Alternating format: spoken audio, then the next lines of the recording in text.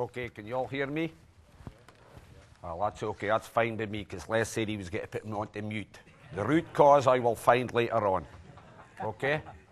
Right, first and foremost, I'd like to thank Derek Sharples and his team for Eurocopter, also everybody involved with Step Change, for letting us make the visit to Marignane, right, which I can only describe in one word: awesome. All right? Okay, so I'm going to introduce myself. My name's Kenny Leggat. I'm a safety rep with Transocean, but I'm also a member of the G12, right? My colleague here is a little bit stage struck, right? So just bear with him, because he did whisper in my ear before he came up here. He says, the last time I was on the stage was the London Palladium. Now, that wasn't yesterday, so I will hand you over to him. Hello everybody, my name's Pat Langan. I'm a safety rep on the Brent Alpha. As Kenny says, I'm a wee bit stage struck, but then again, with Kenny for a main act, it's no easy to follow. Again, I would like to thank Derek, Giles, the whole Eurocopter team for allowing us the opportunity to visit their plant and see exactly what is going on. It's all very well usually as seen slides and videos, and these things seem all like corporate images. We actually were there, we experienced it, we saw the boys on the ground, the engineers, the technicians, everybody in the factory, and their commitment is there for everybody to see. I also like to thank Step Change for allowing us to go, and Alan for helping us with the helicopter steering group. I'll pass you back to the main act. Right, okay. I think I have to press this green button. My technical knowledge is only off and on, so just bear with me, okay? Right, here we go. Okay, the first slide here is the assembly line. Okay, because obviously there you'll see the bullet points, so we'll go through them: site cleanliness, calmness, working environment, workforce engagement, pride in our work. Could talk to anybody. Well, basically, I was starstruck by how clean and how everything was in place, and how friendly they were all looking, and obviously they have a pride to work for Eurocopter, you know, and you don't get that in many industries these days, you know what I mean? You always get the people grumbling and moaning, but they're everywhere, right? But it was utterly amazing, you know what I mean? I just looked around and I thought, yes, I could take a few tips back to the UK from here, you know? But they were all willing to come up and shake your hands and talk to you and everything. And the assembly line, it's utterly amazing going through all the stages and all the helicopters lined up here. You're thinking, where did all these helicopters come from? All in the different stages of being assembled, which to me was awesome. I'll let Pat maybe say a few words. Yeah, as I say, as Kenny said, it was quite a sight to see.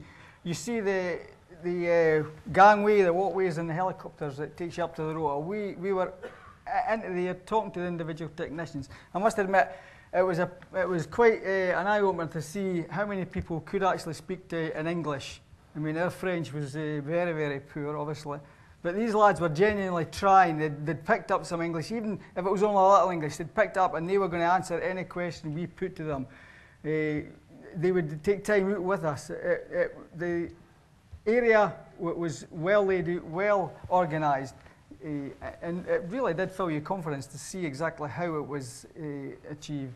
Okay, Ken. Okay, we'll move on to the next slide. Okay, here we are, Rotor and Transmission Excellence Centre. Obviously, Derek and Alan have already spoke about that, because basically, I'm not technically minded, but I was blown away with what I saw. So basically, you'll see the bullet points here: blank material, cutting off gear teeth, bevel shaft assembly, shaft alignment, check and validation, vacuum electron beam welding, MPI and ultrasonic non-destructive testing. Well, the way about it, that's what a lot of people in the offshore industry thought it was just with a welding rod, stig or tig, in you go, weld it up, throw it into the helicopter. But there's a lot more to it to that. It's very intricate. As you can see from the photograph, and the guy sitting there with the bevel teeth and that, and then it's ready to go in for the electron welding. Well, it just moves along this conveyor, and then it goes, and this door closes. And they extract all the air from the inside, so there's no air in there. And then you'll see him, he sits there just like a little pen thing and a little computer there, getting ready for the weld to start, where there's 4 little welds first, and then it'll go and do the whole circumference. It's really amazing to see how intricate it is, and a lot of work and effort that's going in the making of a helicopter. Right, I'll hand you over to my lovely colleague here. Everything that Kenny said, exactly. I mean, the thing that struck me most was the expertise, and I mean, it's well above our knowledge to look at this thing. We were just ordinary workers going out into a factory and seeing engineering that I've never experienced before, by men that were totally competent at what they were doing, first class. We could even go around the factory and look at materials that had been prepared. They were boxed up, they were ready to go. We were able to go and ask, listen, is this, what shaft is this one? Is this the Mark II? Is this Mark I? What's the next stage? Who does this? And everything was transparent and clear to us. They showed us everything that went on. And as I say, their commitment and their expertise in what they did was a joy to behold, really. Right, we'll go on to the next slide. Okay, here we go, the war room. Well, I was really amazed in there, because you know why? I looked around for Winston Churchill, but he was nowhere to be seen. But, right? So we'll go through the bullet points of the war room. Then you have nerve centre of investigation, extensive and exhaustive root cause analysis approach, multiple investigation branches, each branch led and owned by expert, clear demonstration of #1 priority Eurocopter. Which amazed me was they have a dedicated team in there, and they're dedicated solely to finding out the root cause of the problem with the shaft. And they're all in there, and as you can see by the wall charts and all the post notes, they're all round, they're all over in that room, and they're all sharing information with one another. It's just like, I don't know if a lot of you know about Kelvin Topset for accident investigation.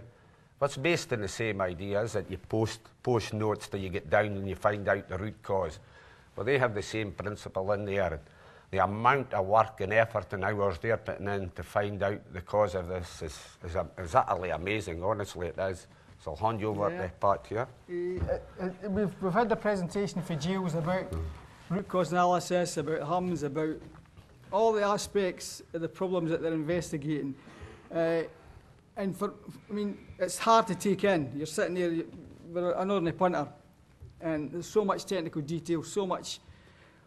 They themselves will tell you it's such a complicated analysis process. But when you go into the main command centre, or war room as they would call it, you see where every area is covered, every possible problem, every possible cause has been looked into, drilled down through and checked. There's just every particular section of that, you see these spreadsheets. Well, there's an individual engineer responsible for all that with a team working with them, and nothing is overlooked. You see the different coloured post-its, it's meticulous, and that certainly felt like they gave us a lot of confidence. It was quite a great display, really. Okay, we'll move on to the next slide. Okay, visit of the EC 225 test campaign.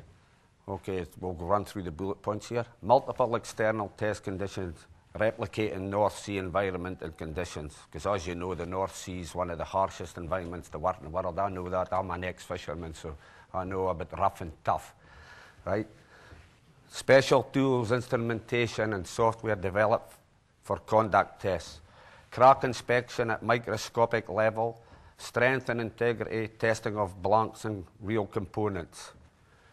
Well, this to me, when we went round to that area, just to see how the testing of the gearbox is done, as Alan explained in more technical detail than I can, was just out of this world, right?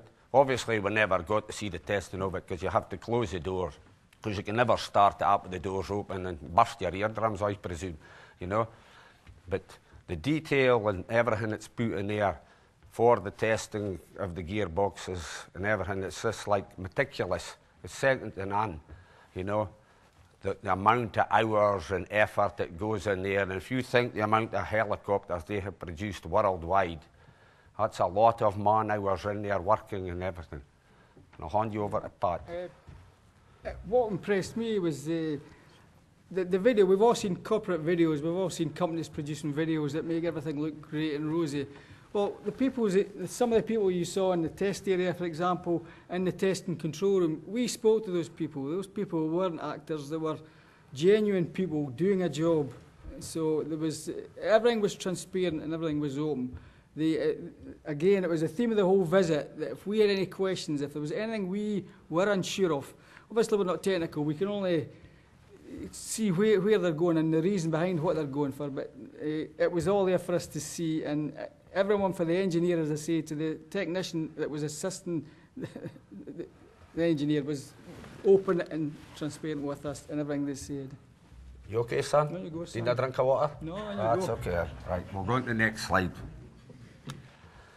Okay, now here we go. Visit of the hams room. Okay, bullet points, real boffins, monitor the hams data coming in from around the world on a real-time basis, developing ruggedized laptop to support download of hams data offshore, developing an in-flight display of hams threshold alarm. Well, when I first went offshore and somebody says to me, hams, I just thought it was when you heard a tune, isn't it? You hum, you know? But when you walk into this room, the hams room, they're all sitting there and they're all monitoring data from every helicopter flying in any part of the world. Now, it's hard to think of, is it? If you think the amount of helicopters Eurocopter built, and they're all flying in different sectors of the world, and they are monitoring the hams data, they're all sitting there. It's utterly amazing. I was taken aback in there. It was slightly warm in there, right? But I did say the next time I come over, I'm bringing in a couple of tomato plants. Right, I'll hand you over to Pat. Kerry says it was very warm in there. Yeah. It was a hectic visit. We started at 8:30 in the morning, and we left the hotel at 8 o'clock, and we didn't get finished till 6 o'clock. And we never stopped, except for lunch, all the time we were there. In fact, we'd actually asked them to stop and get us some water. It was so intensive, the visit was so intensive. And these lads there, as Kenny says, it's amazing to see a world screen up and a real-time monitoring all these things. And not, they weren't just sitting on their laurels, they're talking about new and more advanced monitoring systems. Again, as Kenny said, it's a wee bit above us, but you see that the thing's always moving forward. It's there and it's developing all the time. Okay, move on to the next slide. Okay, airframe and dynamic component repair centre. Okay, service centre equipment coming in and being repaired back to as new condition. Traceability of tools via RFID, no aircraft gets signed off if tool not in toolbox. RAF refurb 14 aircraft currently with EC. Okay, this is where the service centre, where they're refurbing helicopters from all over the world. It's utterly amazing. They're in there, and a lot of them to do with the military and everything. And as for that toolbox, well, that is utterly amazing, because I think we should get some of them offshore, and they wouldn't have to spend so much money looking for tools. Because basically the way that works, the guy has a card and he just scans it like a barcode, takes out the tools, and away he goes. But his name comes up in that screen saying that he's took out that tools and he's responsibility for them, you know, till they go back in there. And then it's closed, so you're not leaving tools lying around and they're on the aircraft, you know, like offshore and that. They're just left anywhere, are they? You know? But it's utterly amazing. And as for that RAF refurb, well, they have 14 helicopters in there at the moment from Afghanistan, and I think, Derek, they're doing 28, and they're stripping them all down to the bare bones and rebuilding them, right? My theory is the MOD are in a bad way, right? It doesn't reflect good in the economy in the UK, so maybe after this is finished today, we could have a whip round and send the money to the MOD, telling them we really care for them, right? But it's utterly amazing in there when you see all that helicopters, and if you're into boys' toys, well, they're all there for you. You know what I mean? Everything from attack helicopters to little ones scooting around when you go to Royal Ascot and all the little things, Henley and Thames and all that stuff. You know what I mean? They're all there. It's utterly amazing. So I'll hand you over to my colleague here. The thing that struck me about the whole thing was the professionalism. Again, the enthusiasm. The man in charge of the area, very good English, heavily accented from French, but that didn't stop him. He wanted to show you everything. He wanted to let you know that every piece of work, everything's documented, verified, audited, checked out. The whole system is professional in its essence, and it was again a confidence building visit to see just how much care and attention was being taken. That's where that struck me in that area anyway. Right, ladies and gentlemen, that concludes the last slide. So we've overstayed our welcome, I think, but never mind. I hope you were entertained. And by the way, my fee's more than his fees, so I'll be quite happy later on today. So I'd like to thank you all for your kind attention and that. Okay? Thank you very much.